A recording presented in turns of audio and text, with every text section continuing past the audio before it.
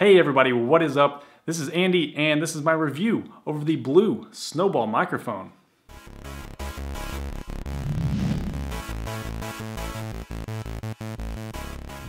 This bad boy right here is probably the best USB microphone that you can get for your money when you're first starting out. You can get it for less than $50 right now on Amazon. The link is in the video description below. Let's get right into this review so you can see how the start of the show sounds.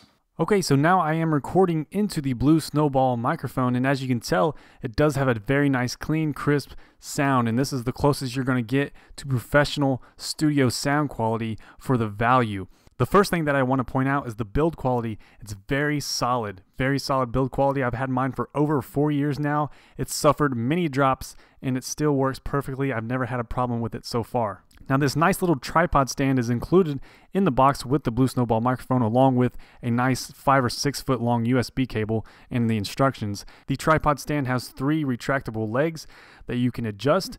As you can see, I put my iPhone next to the Snowball so you can get a sense of how big the tripod stand is. The Blue Snowball itself does not take up very much room at all. It's got a nice, convenient, compact size to it, and the round part of the microphone fits into my hand very easily. I can hold it up and move it around if I need to hold it like that instead of putting it on the tripod.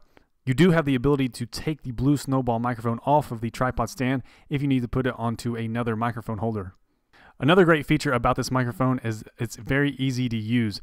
There's no software required. It's plug and play. You just take it, you plug the USB cable into your computer and then plug it into the back of the Snowball microphone and you are ready to record. It's compatible with Windows 7, Windows 8, and Mac OS X.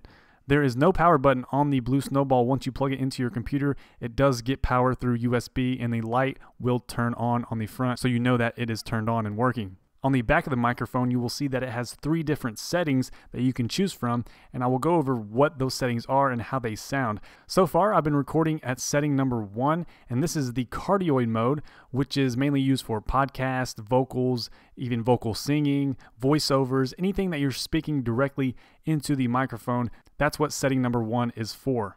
Now let's switch over to number 2.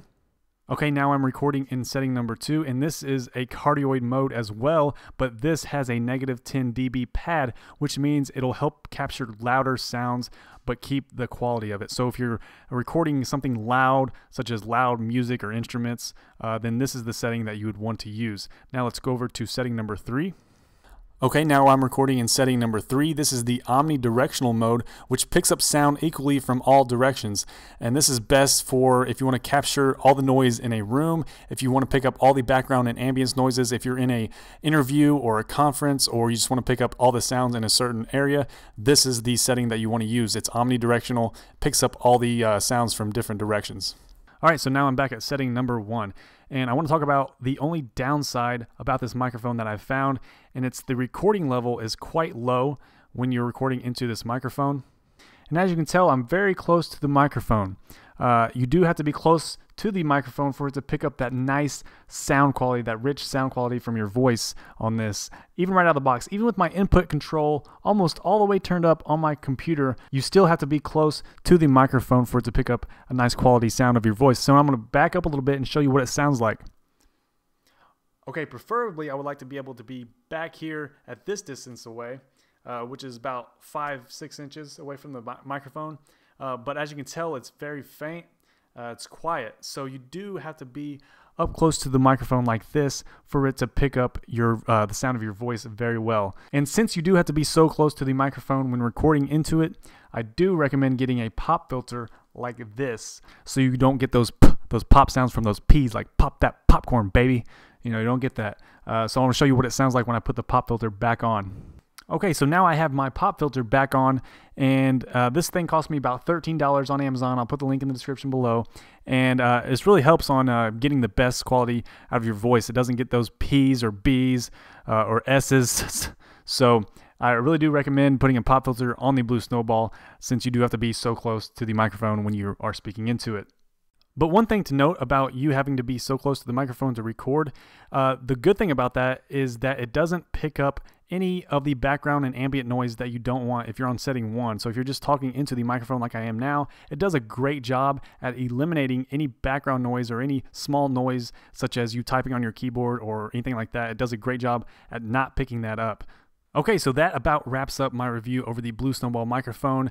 Overall, it's a highly recommended product by me.